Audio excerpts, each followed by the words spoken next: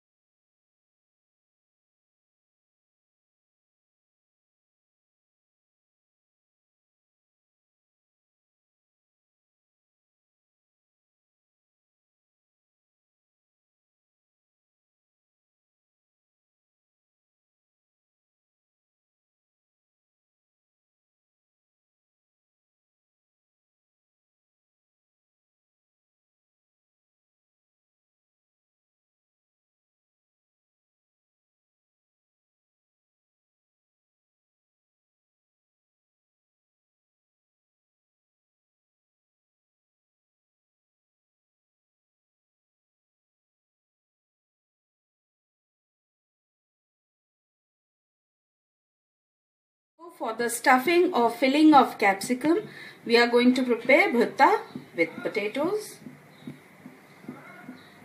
Take 2 tablespoons of oil. Heat up the oil. Once your oil is hot, put zeera, and after a minute add chopped onions, and we have to fry this onion till it becomes little brown, and we are adding ginger to it, grated ginger, half a teaspoon of it. The onion has changed its color. Now we are putting turmeric powder. This is half a teaspoon of turmeric powder, half a teaspoon of garam masala powder,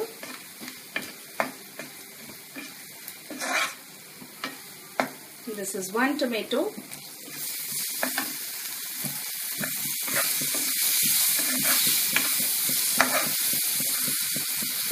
put salt according to your taste.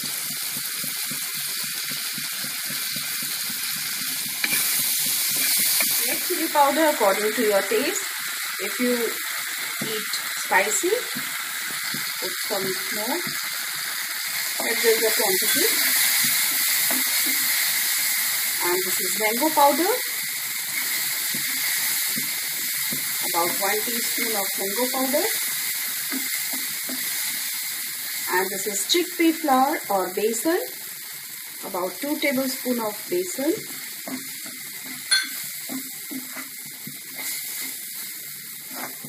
Now we have to add boiled and mashed potatoes. If you eat more bharta, your children like them the bharta, then you add some more potatoes to it. These are 3 medium-sized potatoes.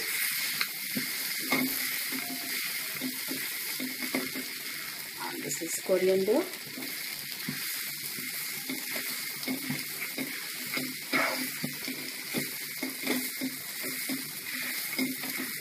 Mix all these things well.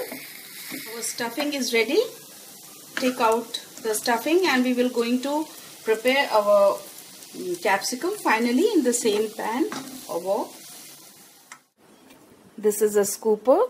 With the help of scooper, I have separated the seeds, and now our capsicum are ready to be filled, and we are going to put this cap after filling the capsicum. Same wok, put about 2 tablespoons of oil, heat up the oil,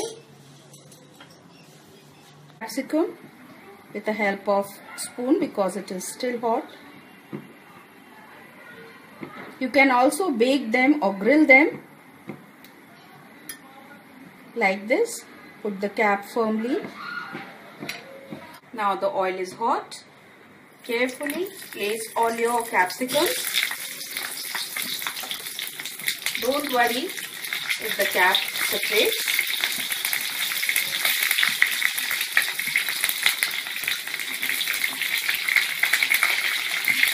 Carefully turn your capsicum.